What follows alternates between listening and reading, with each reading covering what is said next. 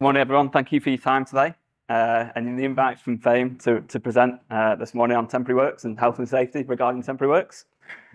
Like Tim said, my name's David McNair. I'm the regional engineer for MGF. So I do a lot of temporary works designs and promote temporary works best practice within the construction industry. Adrian's one of my colleagues, who's also an engineer. We've probably got a couple of thousand designs and checks that we've done over the last 7 or 8 years, I'd say.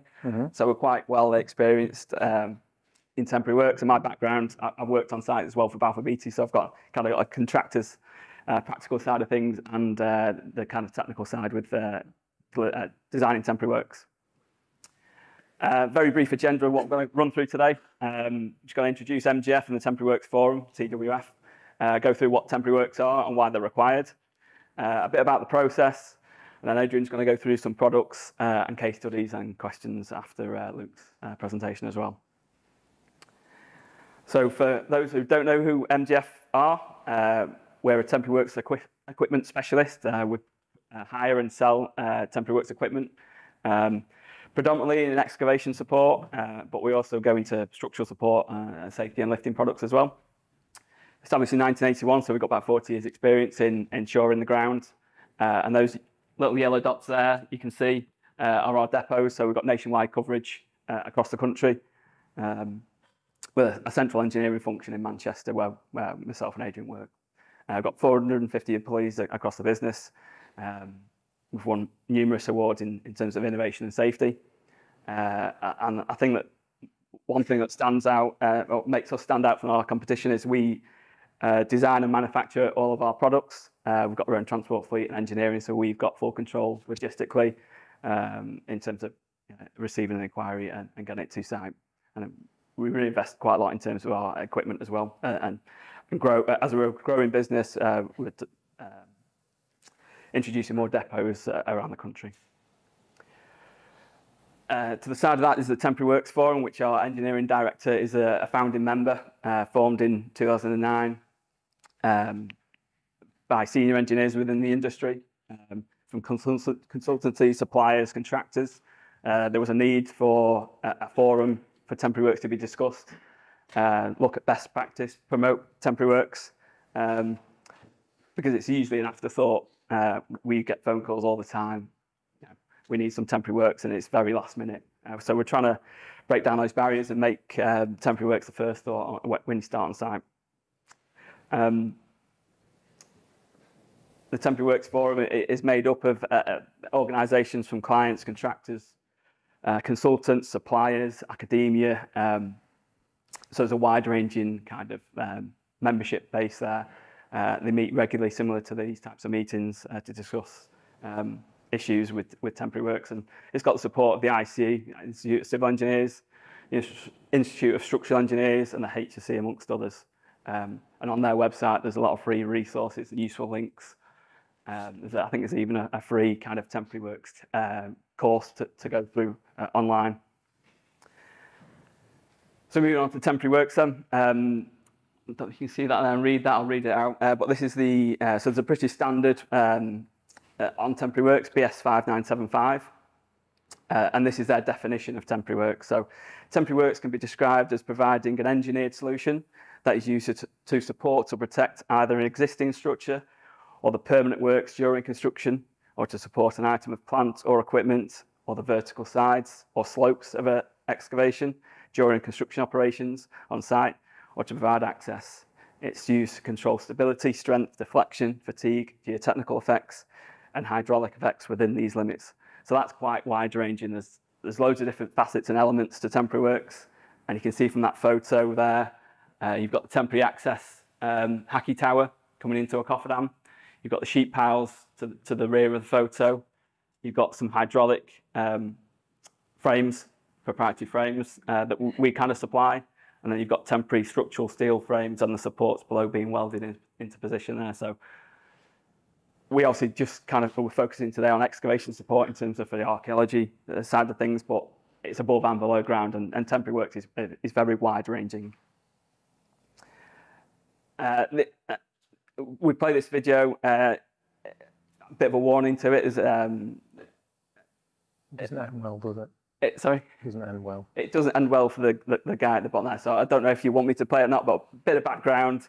It's not in this country. It's 4 or 5 meters deep there, unsupported trench. It looks quite relatively stable. I think you'd probably agree with there. But I'll play this on, and it's more to show you how quickly an excavation can collapse, and there's no sound to it. So if you are, look away if you're a bit uneasy about these types of things. But yeah, he's obviously late.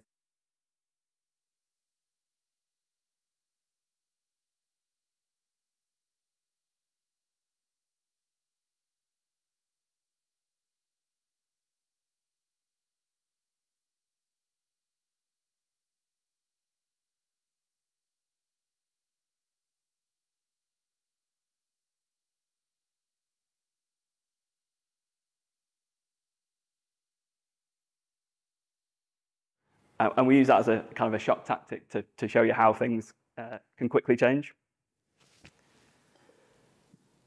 And why they're required, so why temporary works are required. So there's a legal requirement under CGM, Regulation 22, basically states that all steps must be taken to prevent any danger to a person, to provide either support to an excavation, or you can simply batter it back if you've got the space to. And it happens in this country, so yeah, not too far away here in Harrogate, from York is Harrogate. That was a couple of years ago. 4 or 5 meter deep trench, no support. Luckily, the operative, there was a trench collapse. Operative managed to get out unscathed, but you can see how many people putting themselves at risk to get him out. Specialist rescue teams. Directors of companies. I think as the excavator driver were both jailed over a fatal trench collapse down in Northamptonshire, I think it was, on a housing site. No support there. And one thing CGM doesn't state is depth. I think probably 10, 15 years ago, there was a kind of mentality of like anything above 1.2 meters is okay. But that could be 1.2 meters of loose sand that could quite easily collapse in on yourself. You might be 1.2 meters deep, but next to a building could start to move. It depends on the ground conditions and what's around it. So there's no kind of depth stated there. And you can see the last photo there, an operative probably kneeling down to do some kind of utility connection, probably a shallow 1.5 meter deep trench. If that did come in on him, it's still probably a couple of tons worth of material that could either cause serious damage or worse. So yeah, amongst other things, there's a legal requirement under CGM. Moving on to kind of a general project structure. So you obviously have the client, principal designer, and designer. As a supplier, as MGF, we work with either a subcontractor or principal contractor. So we kind of fit in there on that kind of side of things. But under CGM, we also have duties as a designer, and we have challenges to get the right information to produce our designs. There isn't that link from us to the principal designer to get that kind of information sometimes. So we struggle with that. Probably just about see this, but that's an extract of kind of a temporary works process, really, taken from the CPA guidance note about management of temporary works, which is a free kind of resource you can download, and we'll share the links afterwards about how to get access to this kind of stuff. But it's kind of a flow chart there of from the principal contractor side of things. So the person on site who manages temporary works is called the temporary works coordinator, the TWC, and they'll collate information before it gets to kind of us in terms of ground conditions, what's around the excavation, and produce a temporary works design brief. That's then kind of get sent to kind of suppliers or designers, like temporary works consultants, who will produce a design, specify equipment, and that's kind of fed back and then used on site, where temporary works supervisors, TWSs, can then brief the team on how to install the equipment, or build the equipment and then install the equipment, and have that ongoing maintenance and inspection regime of when stuff's in the ground, make sure everything is okay. So that's a very basic flow chart there of how temporary works are managed. And there's kind of three kind of elements and stages to temporary work. So there's planning and investigation, design and construction. So ideally, we'd like to be involved a lot earlier on in terms of being early supplier involvement. That's where we can add value in terms of developing schemes, providing options to discuss first with principal contractors. It's all about value and lightest, leanest solution, more sustainable as well in the longer term. So we will have to discuss things like site investigation. You know, if you need to dig to 3 or 4 meters deep and the SI we've been provided is only 1 meter deep, you know, we don't know what we're supporting beyond 1 meter. So we need to have that kind of upfront conversation with people, maybe have additional SI kind of done. And then one of the most important documents, which I kind of touched on before, was a design brief. And that's where you gather all the information in terms of the boreholes, groundwater, what's around the excavation, what the hazards are, how big you need an excavation, how much working room do you need around it, what you're trying to build. Obviously, it's a little bit different in the archaeological sense, and how you install equipment as well. There's different types of ways of installing our equipment. So we try and plan and provide those types of options, use it sometimes months in advance of a project like actually landing on site. And yeah, we've kind of already touched on these types of things in terms of permanent works drawings and surcharges around the excavation. The second part is the design. So when we get that brief from like one of our customers, one of the contractors, we produce our own request form and we manage it in an electronic format. That's kind of our workload and how we manage it. We get through about 4,000 designs a year. We're constantly producing temporary works designs. We'll review it to, which I'll touch on in a second, categorizations of different temporary works complexity, all to do with temporary works complexity. We'll produce some design documents, use some analysis software, identify the risks, which will then be kind of transferred onto one of our drawings, which you may have seen on site, where we'll have like a plan view of what equipment we specify and how to install it.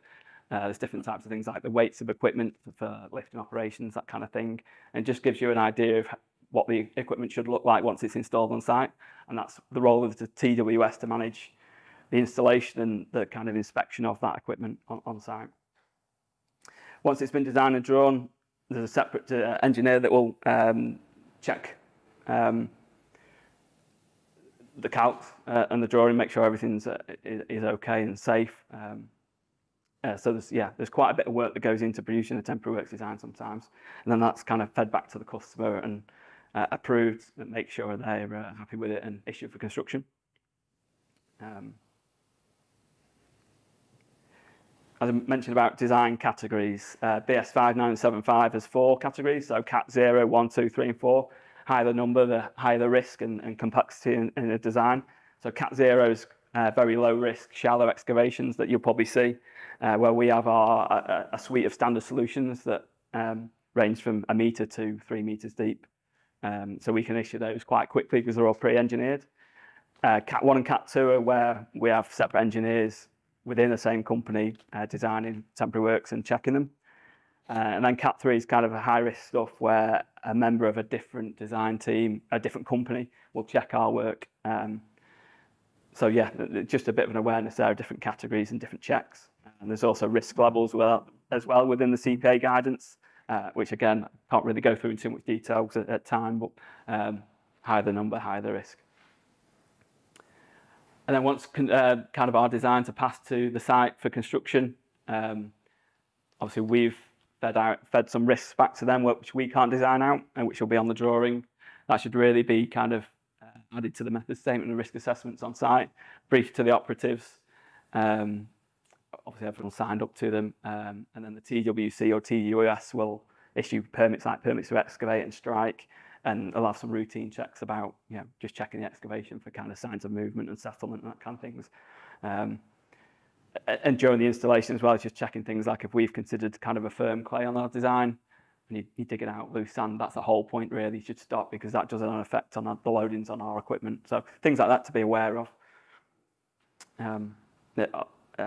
during the process really.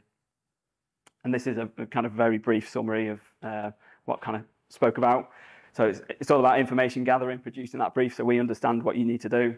We'll produce that design and then transfer that back by the calcs and drawings, identifying hazards and risks. But once the equipment is kind of sent to site, we also do have, say, systems of work, drawings and animations about how to safely build our equipment and install it on site and what to look out for. And we can always come to site and kind of provide that aftercare and discussion if any issues do arise. I think now Adrian's going to go on to some showing products and stuff. Thanks, mate. Morning, everyone. As Dave's pointed out, I'm Adrian. I'm a design engineer with MGF.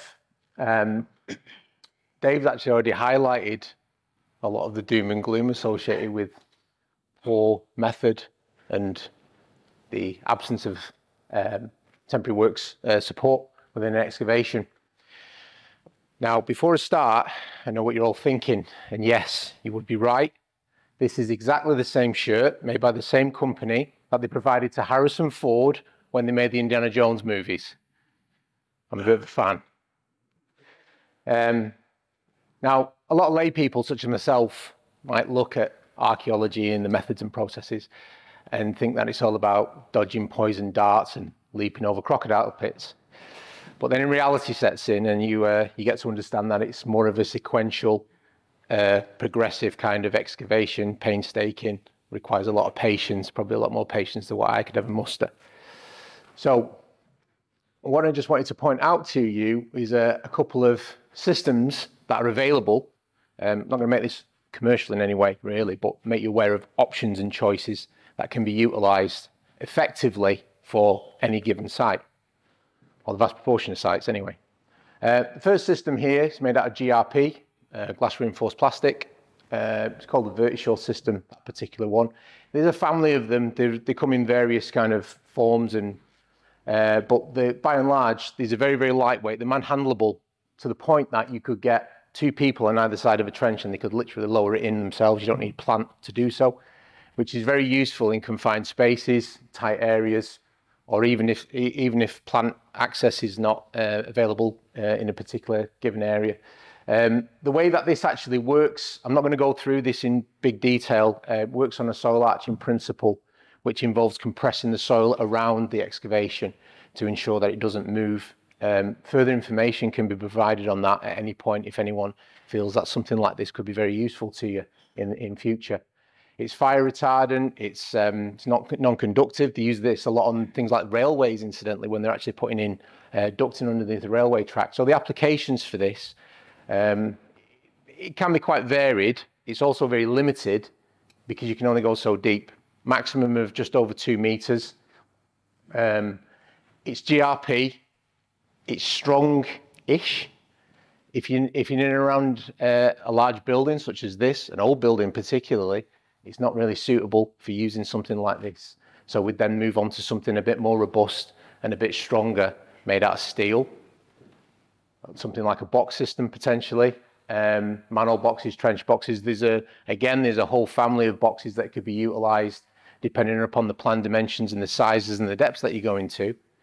But nevertheless, there's quite a few options available for this. The great thing about these is that they're easy to install. You dig a bit, you push the box down in the corners. You dig a bit, you push the box down progressively until you get to the depth that you want to go to. The bad news about these is that because they're big and they're strong, they're also pretty heavy. So as a result, there's a trade-off. And these are always the things that need to be considered for different types of site. And then, of course, we have things like sheets and frame solutions.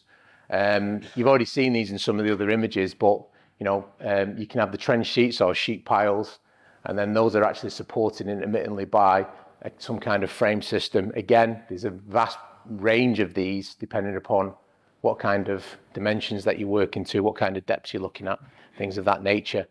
But the thing that we want to point out is that even though all this is modular equipment, it can be utilized in different ways, and it's deployed on site and it's installed in many, many different ways.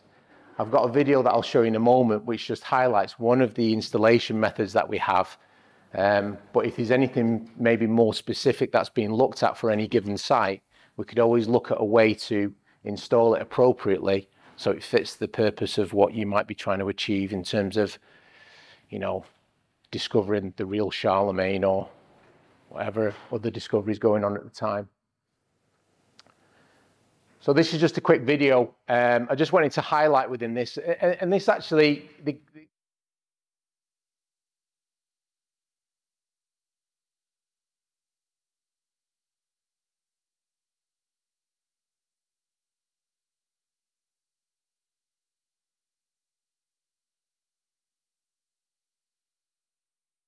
it's already pointed out, everything's made to be quite intuitive.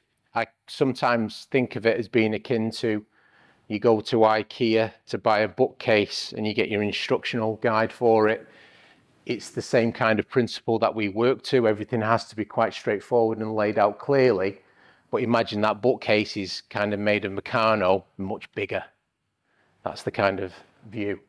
So in this particular instance, they're going to follow the drawing. It's all sequential. This particular installation that we're going to look at here is a no-toe solution, so it's not intrusive. You're not driving sheets all the way into the floor and then maybe, you know, cracking through something that you shouldn't do. It's a very staged, it's very safe actually, kind of sequencing. Obviously things are chalked up on the wood chocks, and things can be packed out as well, so that we're eliminating gaps and spaces. Hydraulic systems are obviously used for things like this, and you'll see as you go down and down, it kind of goes down in the stages that are required. But with this being a sheet and frame solution, it's pretty robust and pretty strong. You might have a big wall in and around the location, as you did on this animation example here. You can see it in the background there. There might be something else close by as well. So there's always risks to consider. Dave's already touched on that. And basically what we're doing is also considering things like access and egress, which is obviously part and parcel of the safety element of what we're doing. And we're also looking at the logistics. You've got an excavator there. They need a digging window because the trench sheets are sitting quite high at the minute, and to be able to reach down into it is difficult to start off with. So there's quite a clear process and method to be able to successfully complete these works, or certainly continue the works until you get down to the level that you need to. Obviously safety is forefront to what we're actually doing, so everything should be chained up and appropriately supported. And then what actually happens is these are depressurized and then lowered into the excavation as it's steadily dug down. And this is just, again, then becomes a repetitive process. So it's this stage again just continues down until eventually, hopefully, we then find the gold nugget that we're actually looking for. Can't actually advise you where this location is because MGF takes credit for the find. So yeah, by and large, I hope that gives you just an idea about the kind of processes that are incumbent to actually carrying out temporary works installation. It's a slight oversimplification. It can obviously take a few more steps than that. Just a couple of examples of actual archaeological jobs that we're involved with. In 2014, Metrolink in Manchester at Cross Street, it started out where we were just supplying a contractor with a typical install. Alarm bells started ringing when they started to discover upwards of over 10 corpses within the dig. Thought there'd been a bloodbath. It turns out that the Unitarian chapel close by in the 1800s had initially used it as like a gravesite for 1 or 2 people. That 2 became 10, that became 50. It precipitates as these things usually do. And in the end, they found over 100 corpses. So obviously they had to dig down. This one job became about 14 for MGF, which commercially was great, wasn't it? But they went through, obviously they had to, appropriately exhume and then inter these bodies in a suitable location elsewhere. So it ended up being quite a large job that grew arms and legs.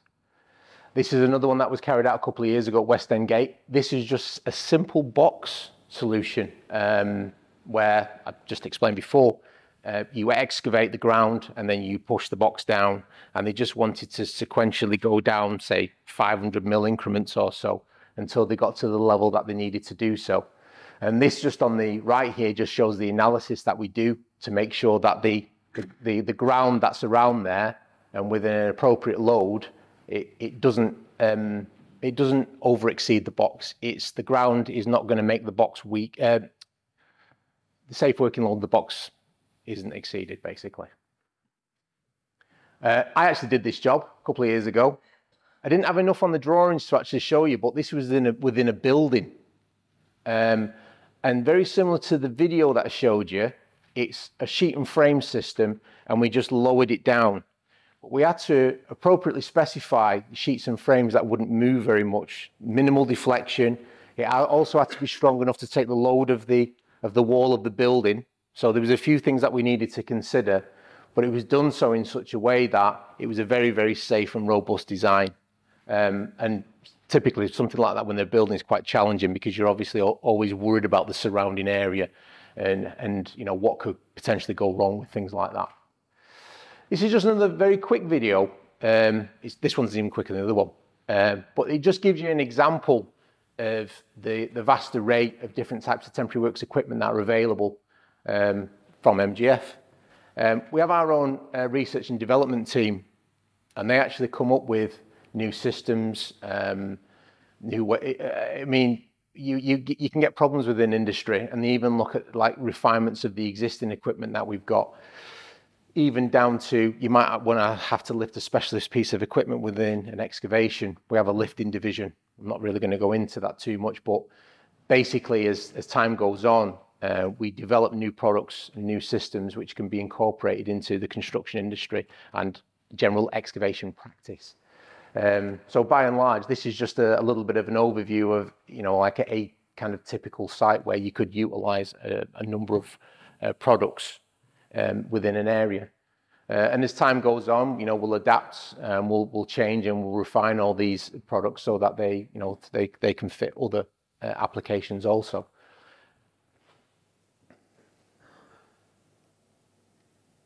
That's it. I'm not going to go into massive detail about this, but what I did want to point out to you, because Dave's already mentioned a fair number of these, and when we actually provided a design document, a lot of these are cited. It's very heavily regulated what we do. We work to the British standards, we work to the Syria standards, even down to when we actually complete a design, or let's say, for instance, we receive an inquiry, that'll be allocated to an engineer who then designs it. And then another appropriate engineer of significant experience and knowledge, such as Dave, will then check it to ensure compliance. It has to suit the standards and the codes. It has to be safe. It's got to be buildable, robust, so on and so on. So yeah, there's a lot of regulation in terms of what we do. So it's a very controlled process. I hope you've actually gathered that from the first part of the presentation. Anyway, there's a lot of processes that we follow in terms of getting to the end result of providing a suitable design.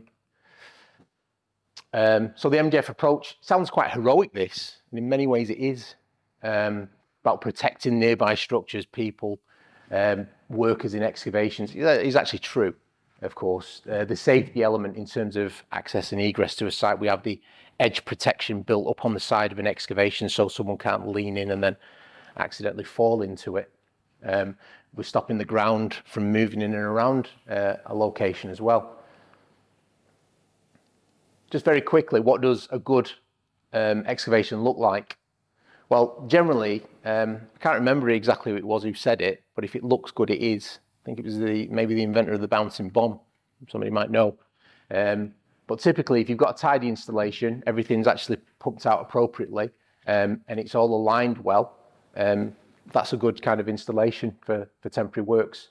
The alignment and the sides are all done properly. It's not all crooked and bowed in. The sheets themselves are aligned properly. All the appropriate safety equipment is all installed as well.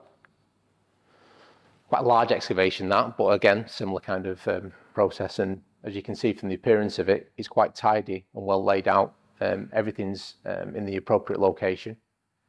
And that's just, I mean, you may never get an excavation or an archaeological site that big, but if you do, we've got stuff, just so you know. So that's myself and Dave's contact information. There's actually a couple of other websites that you can view some of the cross-reference some of the information on. There's a stack of business cards there. Please feel free to take one. If you've got any queries on anything, you can contact us. We're very happy to share information with you. Yeah, and moving forward, if you've got any inquiries on anything you may want us to look at, please feel free to get in contact.